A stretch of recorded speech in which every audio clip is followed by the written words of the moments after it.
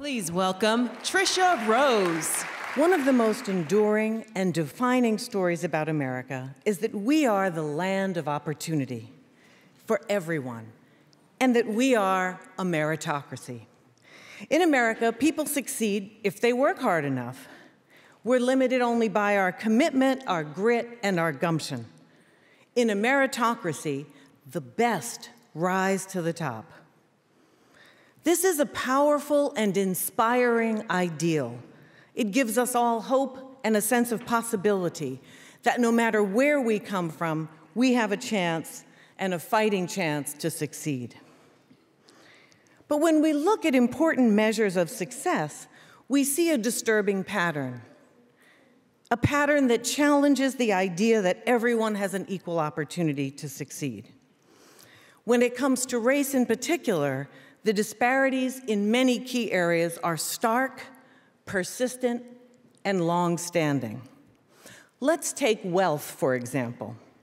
The racial wealth gap is actually quite staggering, and it's consistent and stubbornly so for generations.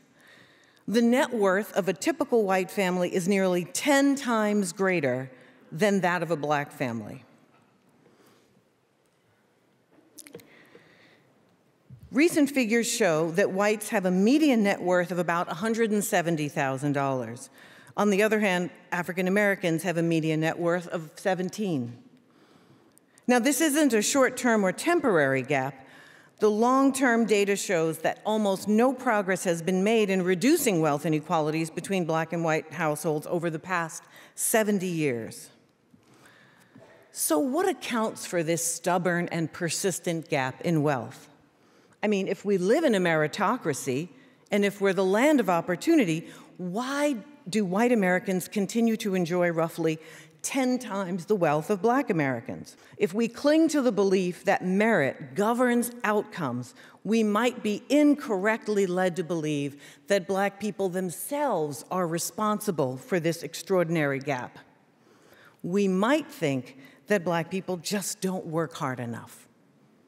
This is a pernicious and unfortunately popular myth. The truth is that these deep gaps are the result of an entire system, one that is largely hidden, that produce disadvantages in one area that accumulate in other areas and produce an entire discrimination system. This is what some people call systemic racism. Let me show you how it works. So let's go back to wealth. We have this wealth gap, but where does wealth really come from? For most Americans, wealth comes from homeownership and accrued increased value over time. Access to this really incredible wealth-building engine was facilitated by an arrangement of federal programs about 100 years ago that were designed to create access to homeownership to many Americans who had previously been locked out. These programs basically built the American middle class. Some of them, like the GI Bill, were designed to expand home ownership and create wealth-building opportunities. But these programs also had structures and ways to prevent and limit people of color from getting access to them, and when they did, the valuation of those homes were systematically reduced. One critical way that this took place was the connection of lending decisions, who would be allowed to have access to these low-interest, stable loans that were basically racially determined. So they used a racially coded system that, for example, identified white neighborhoods, which at this point were pretty segregated, and gave them a green rating, green for go, green for good, green for access to loans. On the other hand, black neighborhoods were given a red mark. And the red mark, which as we know is called redlining, that's where it comes from, were denied access to these favorable loans almost consistently. So this practice reinforced racial segregation, and then it created both a financial and a social value to white communities to preserve whiteness as an economic and a social phenomenon. And this begins to produce a kind of consciousness of bias that is reinforced financially. So within 2 years of the beginning of these programs, the federal government backed $3 billion worth of low-interest loans for about 1 million mortgage holders. Within a decade or so, half of all new mortgages nationwide were financed this way, and almost all of them were reserved for white families. Let's take an example here. This is not the one I want to show you, but anyway. In New York, and I'm glad I looked up, in New York and New Jersey, we found that out of 67,000 mortgages that were insured by the GI Bill, only 100 of them went to Black and Latinx home buyers. That's 0.01%. In Mississippi, in 1947, only 2 of the more than 32,000 guaranteed loans went to Black borrowers. Now, it's clear that homeownership is a wealth engine because home values typically appreciate over time. And this fuels not only the value now, but the intergenerational wealth. Our children and our grandchildren benefit from this. But home values are not automatically going up, and appreciation is not happening equally. So what we find, in fact, that unlike their white counterparts, Black homeowners typically experience home value stagnation and, frankly, depreciation. So the median appreciation rate for Black homeowners is actually negative. Now, this is wealth and its connection to homeownership, but this isn't all that happens with this systemic advantage that we've created. We then take these advantages and we pour them into how we fund our public schools. So the financial advantages and disadvantages drive the unequal distribution of educational resources.